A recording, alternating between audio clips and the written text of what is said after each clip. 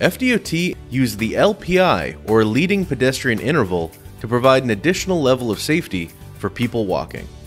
The LPI provides an offset or head start for pedestrians when crossing the street. This allows pedestrians to cross in advance of vehicles making turning movements. LPI is low cost, easy to implement, and requires no additional equipment. But how does the LPI work?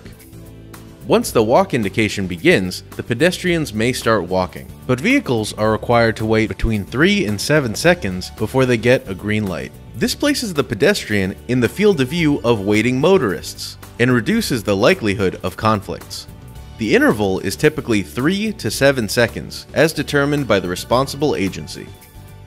The leading pedestrian interval has shown to reduce conflicts and crashes of vehicles with pedestrians by as much as 60%.